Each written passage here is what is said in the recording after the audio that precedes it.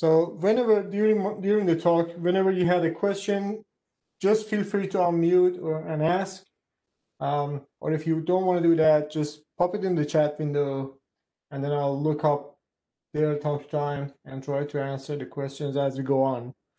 I don't want this to feel like a one-way kind of a lecture. It's going to be a bit more interactive. So hopefully we get some interactions and we get some really good pointers and everything from the talk. It's an unconventional talk, so embrace yourself. Some cool stuff is coming your way, so hopefully you'll get a few things to take away and explore and play with to be able to improve the performance of whatever the application you're working on, regardless of whether it's a progressive web app or what language. So this talk is completely language agnostic. We're not going to delve into any language, and all the demos are written in plain JavaScript. So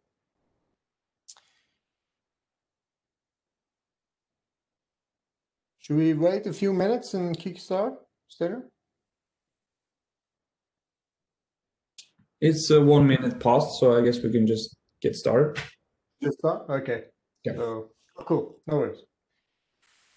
Hello, folks. Welcome to the last day of NDC London 2021. Hopefully, you've had a wonderful journey so far, and you've been in many different talks and workshops, and it's been giving you enough information to be able to spend a few months at least busy trying to explore all these new ideas and new technologies and so on and so forth. So today, what we're going to talk about here is web performance, but without relying on any third-party providers. So what we're going to do here is we're going to just use the tools that are available to us, and then we use those tools to improve the performance and the user experience. At the end of the day, web performance is equal to user experience. If you can get a good user experience, improving web performance is just futile. So we need to be careful with that. So just to kickstart the talk, let me just tell you a little bit about myself. My name is Yas. I'm a software architect and Azure technical trainer at Microsoft. I've been in consulting for a few years before this, but recently I joined Microsoft as an Azure technical trainer. I maintain a blog which has a ton of stuff regarding the front end and also all the other technologies. You can find me at Twitter at YasHints, and also the same thing on LinkedIn and GitHub. So hopefully we'll get to catch up there as well. So web performance, before I start and go into the details of the talk, let's be on the same page, right? Web performance is the act of monitoring and analyzing the speed and the interactivity of any application and sort of find out the ways to improve it. We are all looking into what aspects of this web app can we improve to gain a bit of a performance so that we can get a better user experience. So that's all the thing that we are talking about here, right? Performance bottlenecks can happen on either side. On the client side, on the server side, they can happen on both sides. But for this topic, for this talk, we're just going to focus on the client side. There are heaps of stuff available for the server side, and it also is very related to what server do you use, whether you're using a Linux or Windows, and whether you use Node.js or ASP.NET or Java or whatever. So we're just going to talk about client-side and JavaScript today. The process of measuring the performance is pretty easy. You measure the performance, you create a baseline, then you go through your some improvements for what you found out, and then once you've done that improvements, you just go back and measure again, just so that you make sure that you're moving in the right direction. So you don't want to improve something and then cause a performance bottleneck somewhere else, or even find out that the user experience is not improved at all. So what's the process? The process and where does it happen? It really is simple. You have a lab environment and your production environment. The lab environment is completely up to you. It could be your local machine, it could be a dev environment, it could be a QA environment. It really is up to your team to decide what your lab environment look like. But you do your measurements in the lab environment, you do your improvements in the lab environment, and you measure it again, and then you push to production. You measure it here, and once you're measuring that in the production and everything looks good, then you can push back and then improve and do it again, all the measurements of that into your lab environment as well. So measure in the lab environment. If everything looks good, push to production, again, measure. If everything looks good, again, find out where else is having a problem, and then find that again in the lab environment. So it's pretty simple. So when it comes to performance optimization, we need to have some metrics. We can't just go and try to improve the performance without having some goals. These metrics are our goals, right? There are 5 main categories of these metrics available for you to look at. The very first one is perceived load speed. What does this mean? It's not about page load speed. It's a bit different. Perceived load speed is how speedy the user thinks, and here we are very, very bold on the think. So how user thinks your website is fast enough or not. It's not about your website being slow or being fast. It's about user perception. The next one is load responsiveness. This is about how fast your application loads and renders all the JavaScript and HTML and CSS to be able to respond to the user interaction after the page is loaded. Runtime responsiveness is how fast you're responding to user interaction. If a user clicks on a button, how fast you're replying to that. If a user is interacting with a drop-down or anything that requires some sort of a code base behind the scene to happen, such as, I don't know, a lookup or anything else, how fast you are responding to your users. Visual stability, this is also very important. This is not directly related to web performance, but it's very important. It's part of the metrics of the web performance. And that's talking about how much jumping do you have on your page? Does your page elements on the page move in an unexpected way that the user doesn't expect? And then the last thing is the smoothness. If you have animations, if you have videos, how smooth are those, and how consistent are you using those frames to render whatever you're having on the page?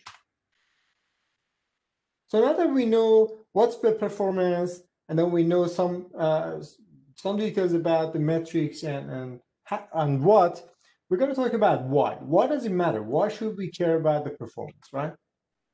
There are 3 main categories where we should think about performance. And the performance, a better performance helps us to be better in what we do. The first one is conversion. Now, conversion can be a bit unclear sometimes. And the reason is there are many different ways to define conversion. In its simplest form, if a user is on a page, they're going into a browser, they've entered your website URL on the browser, and they've landed on your homepage. What do they do next? If they click on a button, that's conversion. If they fill up a survey, that's some sort of a conversion. How they interact with your website. Sometimes navigating from one page to another is also a form of conversion. So it's up to you how you can define your conversion, and it's very, very business related and can be defined by businesses in different meanings. The next one is traffic. Obviously, the more traffic you have, the more revenue you'll get, right? And the last one is UX, user experience. So why UX is so important? Because most of the time, our marketing and our sales team will not be able to reach to those parts where our users are. let's say they are visiting the site on a different country where we don't have any presence. If the site is good, the word of mouth, that sort of Google reviews and stuff like that will help us to spread the word and get more users into our system. So it's really important. These three are the main reasons behind why we should care about web performance in general. Just to give you a bit of an example, Amazon in 2016 found out that every 100 millisecond delay on their shopping website costs them about 1% of their annual sale. Now, you might think that 1% is not enough, is not a big enough number. And that's mostly the case for a lot of companies who are out there. But for Amazon, it's sort of a different story. Amazon made about $3.3 billion in just 2019, and 1% of that will be equal to 330 million per annum. So it's a really big number. And 100 millisecond is really easy to get it wrong. 100 millisecond is nothing, basically, in terms of user interaction on a web application. So how to measure the application, the performance of your application? There are many third-party tools that you could use, right? So third-party tools here, for example, you have your, I don't know, web page test. You have New Relic and a lot of different tools which allow you to measure the performance both on the server side and on the client side. Like you can do whatever on both sides. But here today, we are not talking about this. We are not talking about this at all. We are talking about here. We have some tools which are readily available to us using our browser developer tools. Specifically in terms of Chrome DevTools, there's this great tool called Lighthouse. You might have heard of it. You might have worked with it extensively. Lighthouse is sort of a set of tools which allow you to measure your application in different ways. It's got accessibility, web performance, PWAs, and a lot of different metrics. But we're just focusing on the web performance of the application in terms of that metric. So if you're just relying on, let's say, your browser and the APIs that are readily available to us through the browsers, right? So the way it works is that there will be some specs, right? The web standard, these APIs are pretty much in many different ways helping the users to do something. But unfortunately, the thing that I've found out during my consulting journey is that not a lot of people know about these APIs. They're not really the focus point of all the developers out there, and they're not using it, mainly because those third-party tools that I mentioned, they will shield these, they will use these behind the scenes. In fact, Lighthouse uses these APIs behind the scenes as well. But because they are shielding this from you, you don't go and you don't explore and you don't understand how much valuable tools, how many valuable tools are there for you. So we're going to start with monitoring APIs. The first thing we want to do, if you remember from our previous slide, is to measure, is to monitor, right? So we're going to go through some APIs which allow you to monitor your application, and potentially all of these allow you to write some code, which are not that much, but get a lot of insights into your web applications. So the first thing we're going to go through is user timing API. The next one is performance timeline API. We're going to go through navigation timing API, resource timing API, and the law and tasks API. These are just top five that I've chosen, but there are much more that you can go and explore on the MDM website. So let's start with user timing API. User timing API is about performance marks. You can think about performance marks as a point in time. If your application is doing something, if you have a point in time, you can then measure how long it took from that point onto the next point, which is another mark. So that's what we call a performance mark. So here, what you have here is basically, if you say this is my timeline, this here is point, let's say 0, and this here is 0.1, then this These points are called marks. And then the next thing that happens is when you decide or when you calculate how long it took between point A and point B, this is what we call measure, right? So we have marks, point A, point B, and the measure, which is the difference between these two. All of these are accessible through the performance object in the browser. So if you go into your dev tools, into the developer tools, and into your console and just type performance, you get access to all of these, right? Just to I show you a bit of an example here, you can see that we are doing some feature detection here. So we are saying that if mark actually is defined on the performance object, mainly because there might be some browsers who doesn't support mark, and you don't want to have errors on your console just because you're using some features on the browser APIs, right? So we are doing a feature detection here, and when the feature detection is finished, you're creating a mark here, doing some work which takes about, let's say, 5 seconds or 50 seconds. Then we're going to do some other tasks here, and we're going to wait for, again, 25 more seconds, and we create another mark. So this is how you create marks using this API. Now, as I mentioned, when you create your marks, you have your marks already defined, then you can do measure. And the measure is a function which allows you to enter a name. So when you enter a name, this measure is defined, and then you can give it 2 points or 2 marks, and it will calculate the difference between these two. So it's pretty simple API, but it's very powerful. It allows you to measure how long a particular task took without being relying on any third-party application.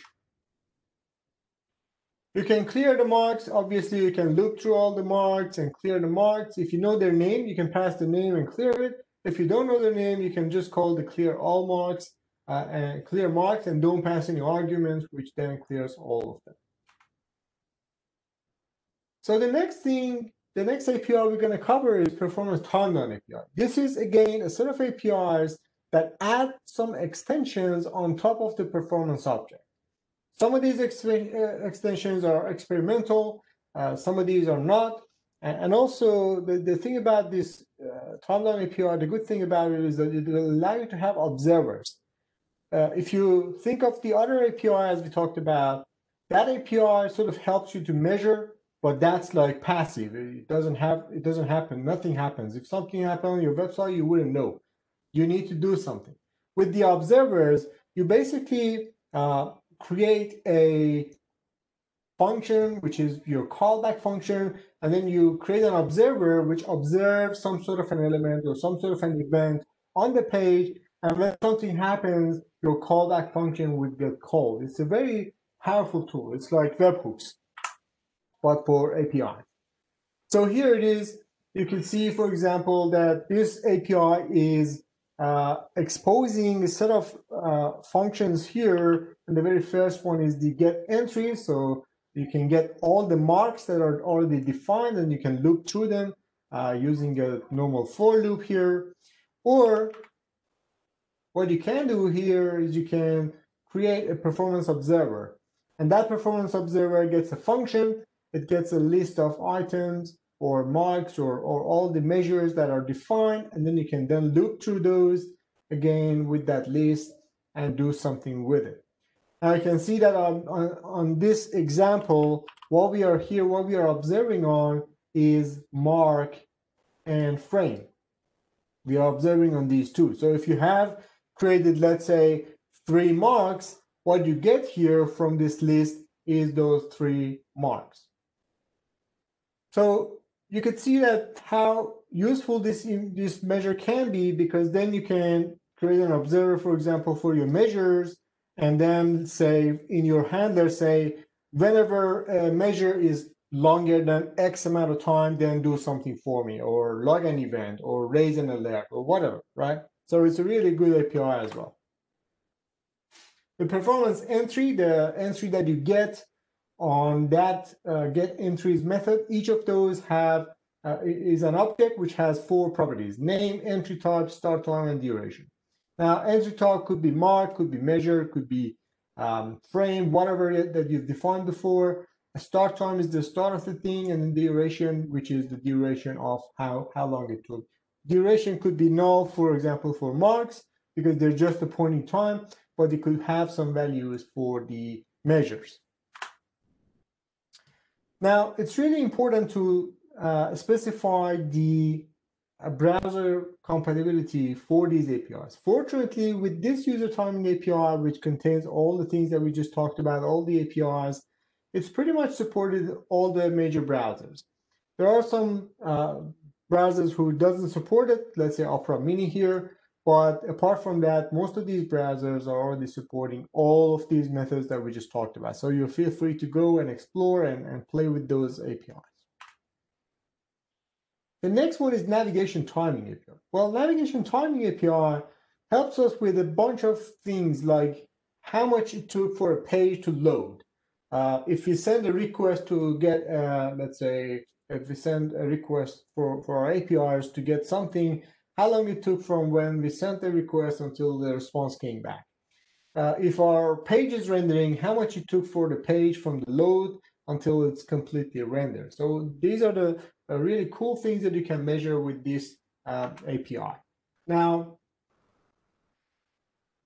one of the examples here, we are calculating the page load time. Now, all of these are, again, exposed to performance, but this time it's another object which is called timing. So if you go through performance, then the next object, which is timing, you will have all of these properties exposed on the timing. Now here, what we are saying is that we want to have the load event end, so the end of our load, and then navigation start, which is the very first thing that happens after a user enters a page. So if you basically calculate these two, it will get the total load page time, the total page load time for us. Then we can do something with that information. So as you can see, it's a pretty powerful tool, and it allows you to do this within your application. You don't need to have any other third-party providers for you to do this. Here, we're just saying that response end, request start, and these two deduction would give us the response time. So let's say you're sending an API call to a REST endpoint, how long it took for the response to come back. You could calculate it this way. And here you could just say, hey, I want my DOM complete and DOM loading, and these two, again, will give you the page render time. So how long it took for the page to get fully rendered.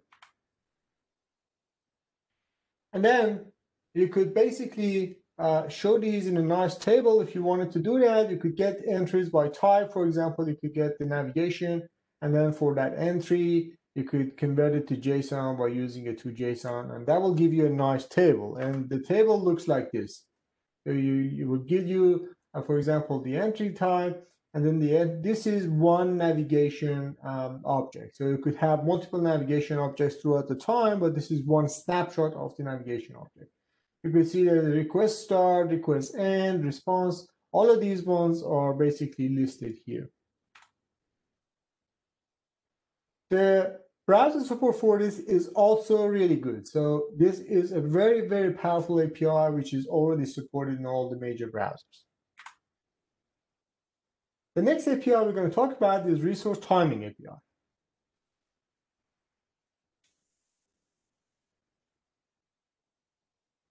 Now, resource timing API, first of all, we're going to say that this works with high resolution timestamps. High resolution timestamps are pretty much until they're very accurate. They cover not only milliseconds, but also microseconds. So they are pretty much high resolution timestamps. You could just use these timestamps to measure request timing. So for example, how much it took for an HTML file to get loaded or get downloaded, how much it took for a JavaScript file, what was the size of the last resource that was downloaded. You could get all of that with this particular API. You could see that this API exposes a lot of cool things here. For example, you can measure redirect here. with redirects, you have the start time and then the redirect start, and then you have redirect end. This is really useful if you wanted to measure how long it took for a page to, for example, get redirected. If you have a redirect setup, you could measure that here. For caching, you could just say fetch start and then the domain lookup start. For DNS, for TCP, connect to start, you could actually measure how long it took for your TCP connection to get established. You could measure the request and response time as we mentioned before. So it's a really good API. You can find out more about this API and some example on the link that I've put here. So feel free to go and explore all the goodness of this particular API. Now, if you wanted to calculate the redirect time, you could just see that we are getting the get entries by type and we are passing resource. So we are just caring about our resources here. If it's not undefined, and if there is something in it, then we're going to look through those, and then for each of those, get the name, and then for each of these resources, we're going to get the redirect end and the redirect start. So let's say we wanted to calculate the redirect time for all of these resources. If we wanted to calculate the fetch, as we saw before, response end and fetch and start, this is again another thing that we could easily calculate for all the resources that are downloaded for our website. Funny thing about this is that it also works for third-party tools. So let's say your website is loaded on a client side, and they have a lot of plugins installed on their Chrome, or they have a lot of things that just keep adding advertisement and third-party libraries to your application and makes your application slower. You could actually measure those in this particular API and find out, for example, how many resources are being loaded through your website, because not all of the resources are for your website. For example, you might have Facebook ads, or you might have like things that are getting added by Chrome plugins. Here you could see like we are just calculating the resource size of all the resources. You could see that they are encoded, so you're going to get the decoded body size, and then the transfer size will give you the transfer size over the network, and you could get everything that you want using these APIs regarding the size. So there should be a bit of a calculation happen to completely understand how big a file was, or basically how much megabyte or how many megabytes it took to get downloaded, or even kilobytes, but it's completely doable. So it's very easily and readily available for you. And the last API that we're going to talk about here is the tasks that are long running. Now, the definition of long running is different for different people, but the standard says 50 milliseconds. If you think about your frame rate, right? We always say, hey, 60 frames per second or 30 frames per second. That is not just for your application. So you're going to have like a lot of stuff to happen when your application is loading. You're going to have animations. You're going to have downloading files. You're going to be rendering HTML and JavaScript and executing that JavaScript and painting the page. And a lot of things should happen within that 1 second. So a long-running task on the web, based on the standard, is 50 milliseconds or more. If a single task takes more than that, it is basically recognized as a long-running task. And this API helps you to find that out. So you can, again, using an observer, you could basically create an observer on the long tasks, and then you can pass a function which gets a list, and then that will give you all the entries for that particular. So you can see all the long-running tasks here. And then using the other API, which I showed you, you could calculate like, for example, from start to end, and duration and all the other stuff that we just saw. So this is, again, a very powerful API. This particular API is in the draft state, so it's not finalized yet. It's supported on Edge and Chrome because they're using Chromium. It's supported in Opera, but a lot of other browsers such as Safari, Firefox, they're not even supporting the basics. So you're going to probably have to wait some time if you wanted to test these on Safari or Firefox or even IE and previous versions. But from Chrome and Edge perspective, it's fully working. Now, all of those APIs that we just saw, they were helping us to monitor the performance of the application. But let's say we found out some issues. We found out that a page is slow, or something is not right, or a video is playing and it's consuming users' data. Now, what we can do is we can use a set of different APIs which are helping us to improve the performance. Now, this is about doing. This is about the action.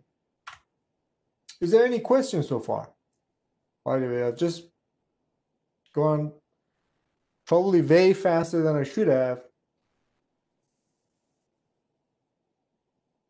But please, if you have any question, feel free to unmute yourself and ask. I tend to go on a bit fast, and because I get excited about these APIs and I want to share that excitement with you, but feel free to stop me and ask your questions, and I'm happy to answer any question you might have.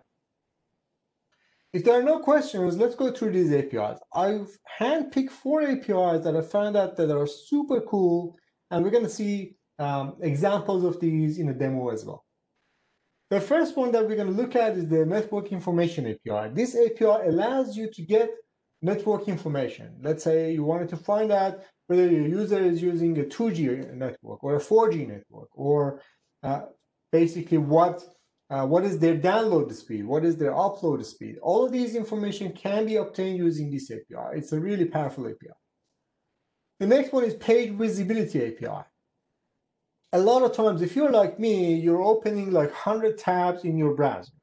And that's troublesome. You know why? Because even on a mobile device, it gets worse. Because if I'm looking at something and then the next second I'm looking at a different thing, then the previous page shouldn't consume my data, shouldn't do anything, let alone calling APIs or basically updating the content on the page, because I'm not looking at it. This API helps us to figure out whether a user is looking at your page or they're not on the page at all. We're going to see an example. The next one is Resize Observer API. Sometimes the page, the application that you have, it's going to be displayed on a monitor this size that I'm using. Sometimes it's going to be on a mobile device. It's really important that we understand how that aspect works and then do something about it reactively. Now, you already know about responsive design, and this talk is not about responsive design. I'm not talking about reflecting to the responsiveness of the page. No, this is about basically resizing an element. If an element was, for example, I don't know, 100 by 100 pixels, and suddenly it's resized to 50 by 50, how can you rearrange the information and show still meaningful information to the users using just code, using browser APIs? And the last one we're going to see is the intersection API. If I remember when I was way younger, I'm not going to point to reveal my age here, but when I was way younger, I remember I was trying to find out whenever something appeared on the screen. So if I had a long page and the user was scrolling through the page slowly, I wanted to figure out when something appears on the page so that I can reflect or react. I can show an alert or I can do something about it. It was so damn hard. In fact, it was so hard, and I had to write a lot of code that I got memory overflow on IE. It was so terrible. That code was like, I never forgive myself for writing that code. But we don't need to do that anymore. The Intersection Observer API will allow us to find out whether some element appears on a target element. And the good thing about it is that the target element doesn't necessarily need to be your viewport. It can be another element. It could be a div. It could be anything. So let's say you have a long page and you have an image, let's say image tag, which is not appeared on that page on the viewport yet. So user actually hasn't seen that yet. Why should that image get loaded, right? These are the problems that this API is trying to solve for you. So let's go through the Network Information API. Again, I mentioned that this helps you to basically get the connection information for a user. You could do a lot of things with this information. You could also hook into the network change event. So if let's say your user is on a train and they were having 4G before that, but now they're on a 3G because they're in a train, they're in a tunnel. You could actually hook up into this API and be aware of those changes. It's a super, super cool API. And we're going to see a demo of this shortly. Well, detecting the change, at the moment, you're going to have to do some feature detection just to find out what's the name of this particular API. With the previous ones, it was very straightforward because the standard was like there, it was already approved, and everything was good. With this one, because the standard has been taken a long time to finish, every major browser has named it differently. So in Chrome, it's called connection. In Firefox, it's called most connection. In Safari, it's called WebKit connection. So you're going to have to do a bit of a feature detection to figure out which browser the user is using. And then once you find out, you could get the effective type, and then the effective type will give you the information you like. And you could get all the other information as well. And then you could also add an event listener to the change event of that update connection, for example, your connection. So here, one of the examples is that if you're preloading, let's say, your resources. So what is preloading? Preloading is an act of improving the web performance by preloading some resources which are then going to be used in near future. Let's say you are on your home page and you know that 60% of your users or 70% of your users go from home to your shopping cart or shopping page. And you know that the very first thing that they see in the shopping page is an image. You could preload that image, keep it in the browser's memory, and when the user goes there into that page, it's already there. The browser doesn't need to send a request, it just uses that image, and the page load is much, much faster. So that's what we call preloading. So you're preloading a video, you're gonna basically monitor the effective type of that connection. If it's slow 2G, then you're gonna not preload that video. You don't need to get that much information from the server if the user is on a slow network, which probably hurts their user experience because the page is waiting and waiting and waiting for that much information to get loaded. But also it will hurt the user in a way that it's actually consuming their data without them actually needing it. In terms of the browser support, it's behind feature flags in Edge and Chrome. In the latest versions of Chrome, they're already available, but you don't have access to all the properties that are defined on the standard. Some of the properties are defined and that are available on Chrome and Edge and also Opera, but they're not available in Safari and Firefox. The funny thing about this API is that if you have a look at this section, a lot of mobile browsers already support it, mainly because the connection is much important, is more important on a mobile device than a desktop or a laptop. So that's why these the mobile browsers are already supporting this API pretty much very good. So let's go through a demo before I jump into this next API. So what we're going to do here, I'm going to walk you through an application that I've written for this particular talk. So what we have here is a plain JavaScript application. All right, we have a source folder. This source folder has some JSON files which we're serving and exposing on APIs. and we've got basically a public folder which has got all of our assets like images and videos. It's got a bunch of CSS files, it's got fonts, images, and a bunch of other stuff, right? And the way the app is written is pretty simple. Every page is a component. It has basically three methods. It's got a preload, it's got the render, and then it's got the postload, or basically after the deploy. So here, for example, you could see that I'm calling this is a component, this is a page. It's got a render. So this is the main function which renders the page. It's got an after render, and it's got a before render. So these are available on all of these here. Now, if I go into one of the pages here, you could see that each page basically is just an object which has the render function. And you can see that in the render function, we are returning our view, which is an HTML. And then we have the after render function, which basically is a bunch of JavaScript. And then we are exporting all of these back. So all the pages are following the same pattern. It's pretty easy to understand. It's pretty easy to set up. Now, for this particular API, we have in our home page, we have an image. We have, let me show you let me just actually run the application and show you npm start. Let me show you how our application looks like. This is our application, right?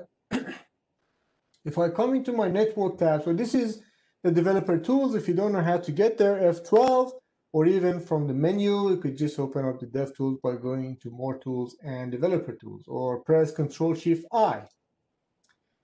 When you're in the developer tools, you could just go into the network tab and then filter on image. And that will then allow you to only query all the network calls for images. Now, if I clean this application up and refresh the page, you could see that I'm getting an image here, which is called train. And that is the train image that is shown here. This is one of the Melbourne trains, right? Now, this is basically 251 kilobyte, but I know that this image doesn't need to be this size on a mobile device. It needs to be way much smaller. So what can we do about this using this API that we just saw? Here, you could see that I'm just getting that image and sending it back. If I uncomment this bit of code, what are we doing here is that, hey, we're going to detect what connection is the user using. I could have just used connection because this is Chrome, but I wanted to show you the feature detection part. And then the effective type, if the connection exists and the effective type is, for example, 2G, or user has ticked that save data on slower connections on their phone. Some phones have that option. They could actually save data while they're on a slower network. If that's the case, I want to replace this train image with a train image which is a lower resolution. So this is a much, much smaller image. So we're going to do that.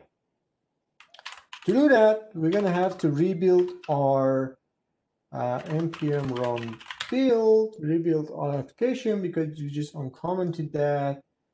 And forget about these errors that you see here. Something happened between this noon and this afternoon, and parser is giving me some errors, which is actually a known issue, but hopefully it doesn't bother us that much. And if I do npm start again, I can come into my application here, and you could see that if I now, so this was the train, and then I can then go and click that, and you could see that still the train is loading. However, if I change this drop down here allows me to simulate a slow connection. So if I click on this drop down and select slow 3G, for example, then you could see that the network tab is going to have a warning sign next to it, which means that the network is now throttled.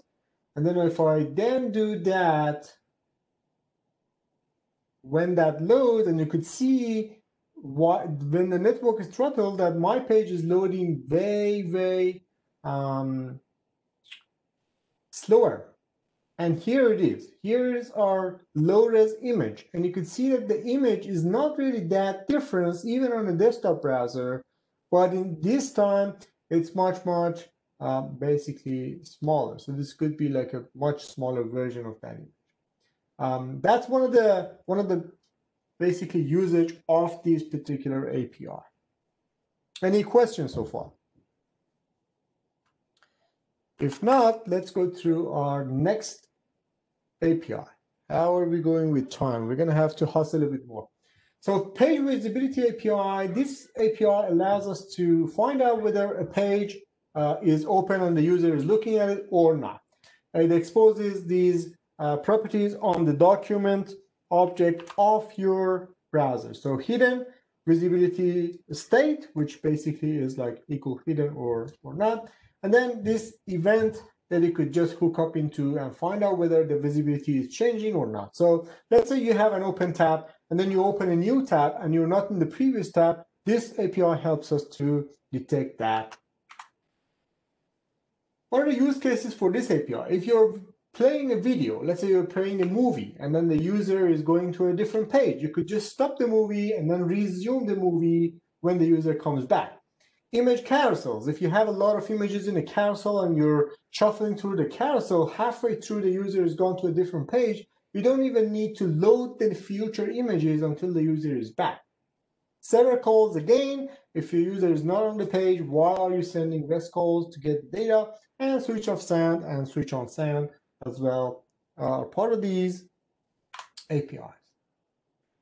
Similar to that, we're going to have to do some feature detection to figure out what this is called. So you can see that visibility change is called visibility changes Chrome. It's called MS visibility changes IE WebKit in Mozilla, in Safari.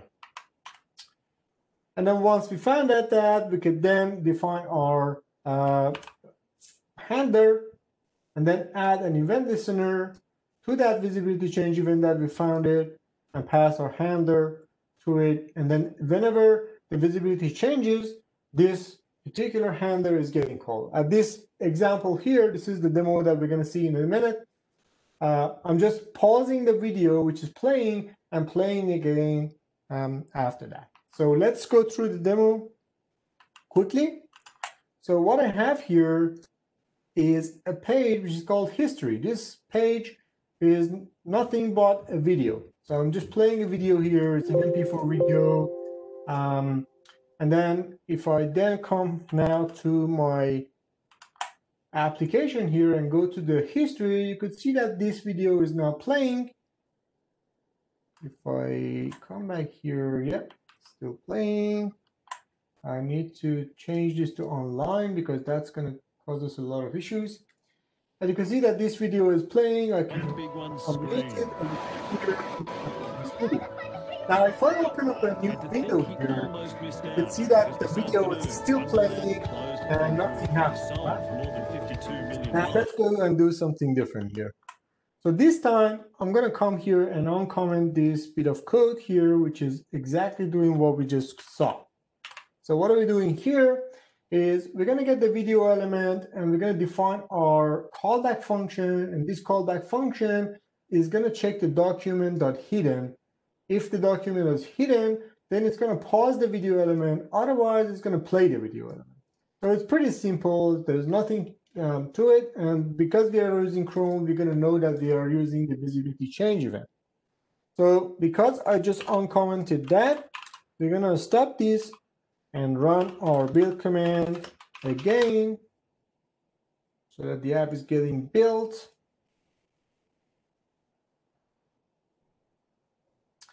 I need to excuse my kid. She is making some sounds here.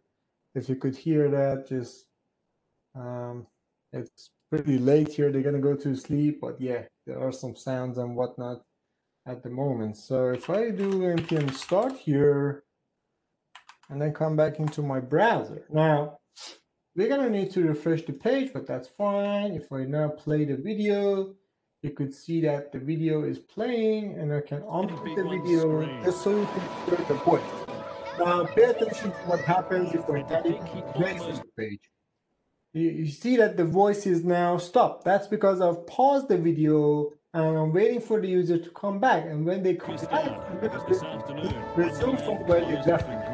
So this is a much better experience to the user rather than the previous one. It's not directly related to web performance, but it helps save users' data. It helps basically to stop the video, and that stopping the video is going to allow us to do a lot of other things within that. So let's move on with our slide. We're going to pause a little bit so that we can finish the last two API. The next one is Resize Observer API. This API here is going to allow us to react to the page resize events. Now, how this works is that, again, we're going to create an observer and pass it an element, and that will be our root element. And for that root element, we're going to basically get our callback function get called every time the element is going to be resized. So at this example, I'm just changing the font size, but you could do a lot of stuff. If the page is too small, you could hide the image, which I'm going to show you, or a lot of different stuff. You could go crazy with ideas on how to improve the web performance. So let's go through a demo again. I have an about page here, which contains a lot of text. So this is like a page which contains a lot of text, and the default, and I've got also here an image. So I'm showing an image here, and then a lot of text here, and at the moment we're not doing anything. So if I come into my $52 million browser here, and that's just showing that our app is working, you can see that this here, that I've got some text here, and these basically is rendering. If I keep resizing this page, nothing happens. It's just that the image gets resized based on that. And this basically is what happens when we resize the page. Now let's go back and enable our code, which is doing exactly that. So it's going to basically change the font size. So it's going to reduce the font size if the page is getting smaller, and also if the page is smaller than a particular threshold, it's going to display that image or hide it if the page is too small. Now, let me just again build this application again. npm run build, and that will allow me to build the application again. And hopefully this is going to take a bit of a time. You feel free to ask any questions. For those of you folks who joined recently and haven't gone through the previous one, what we are doing here is we are using some of the APIs that are available in the browser to improve the web performance. And at this point, we're talking about the Resize Observer API. So let me just start my application again. And this time we're going to go into we're going to go into our page, and I'm going to do a bit of a resizing here. So you could see that because I'm resizing the page to a much larger real estate, my font size is getting bigger. If I resize it, which I can actually do, simulated using this adjust width here, which I've put here, so I can then reduce the size of the div and not just the viewport. So I'm just reducing the size of the div, and you can see that the font is getting smaller and smaller and smaller, and at some point, even the image is going to disappear. Now, we didn't reach to that point because my monitor is super big, but take my word for it. So the browser support for the Resize Observer is, again, it's pretty cool. Apart from IE and Opera Mini and a few of the mobile browsers, most of the browsers are already supported, so go and explore. And the last thing we want to see is the Intersection Observer API. Intersection Observer API, as I mentioned before, allows you to detect when one element appears inside another element. So we call the main element the root element, and then you have your basically target element when you want to monitor. Again, you can create an observer, and this API allows you to have two objects here.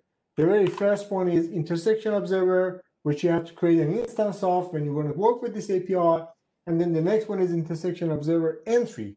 Every time something triggers, that API calls your handler and pass one of these entries to your API.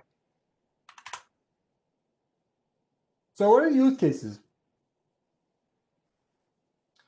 If you want to lazy load images, you could use this API.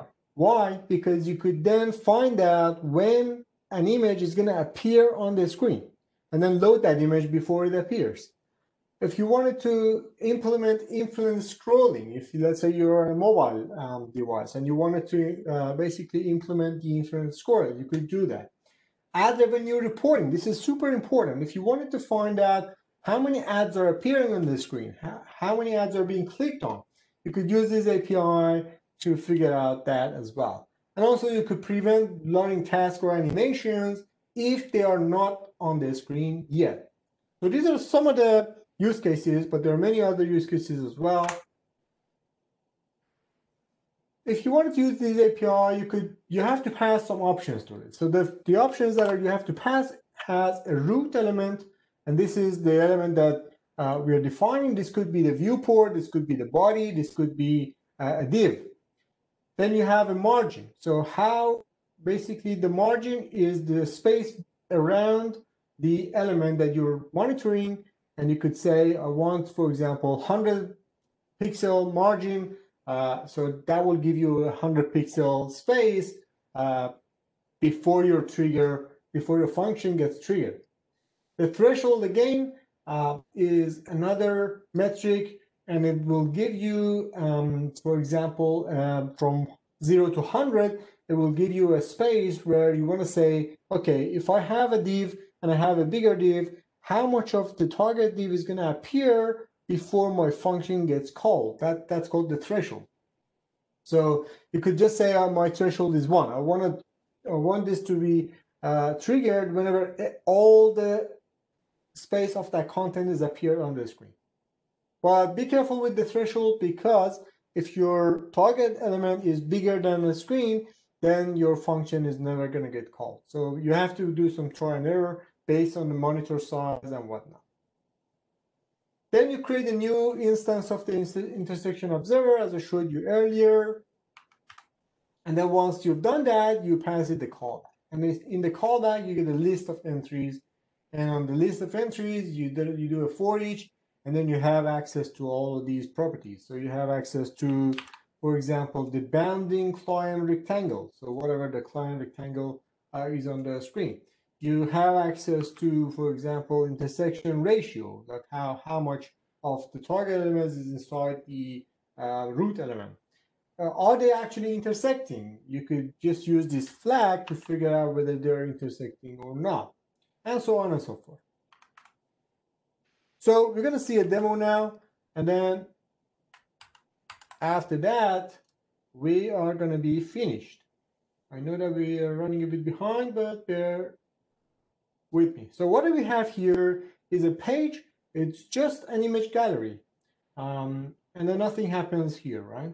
So I've got some code here, which is basically creating my intersection observer API, and then it's querying all the images, and then it checks whether the image is inside my target element, the root element, and if it is, then it will change the property of the source, which I'm going to change it in a second, to data source, and then change it to source. So what will happen at the moment, if I load my website and go to the gallery page, is that if I comment, you see that I've still filtered by image, and you can see that I have 8 images and all of them are loaded, although I haven't even scrolled down.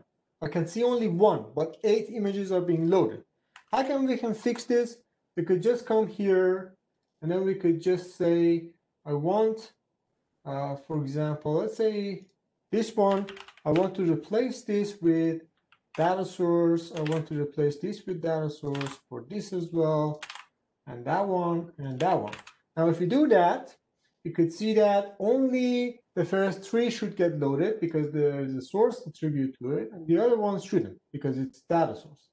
Now, here in our method, we're going to get all the lazy loaded images, which basically is a class that I've added to all my images, and then create my observer on those. And if they are going to appear on the screen and the threshold that I've put is like 0.9, then load those images as we go on. So let's rebuild the application, npm run build again. And this time, what we're going to see is that these images shouldn't get loaded until they are about to appear on the screen, which is what we want. So if you have thousands of images on the page, none of those images will get loaded unless they are going to appear on the screen. So npm start, and then when we do that, we can come here, and I'm going to do a hard refresh. You can see only the first three are appearing on the screen. And if I now keep scrolling down, you could see that this is now triggering the fourth and the fifth and the sixth and so on and so forth.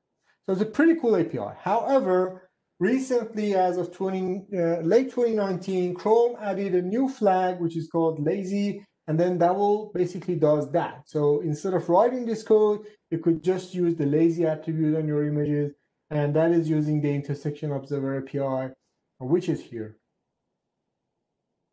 And that's about it. Here are some references. I've extensively blogged about most of these APIs on my blog, so definitely go and check it out. Check out the MDN documentation, which is the first thing up there, and hit me up on Twitter, LinkedIn, and even GitHub. I've got so much stuff on GitHub regarding these. I've got the examples, demos. If you want to check it out, just go there and check it out. Thanks for being with me for a full hour, and I hope that your rest of 2021 is going to be bright, is going to be stress-free, COVID-free, and enjoy your rest of the day, folks.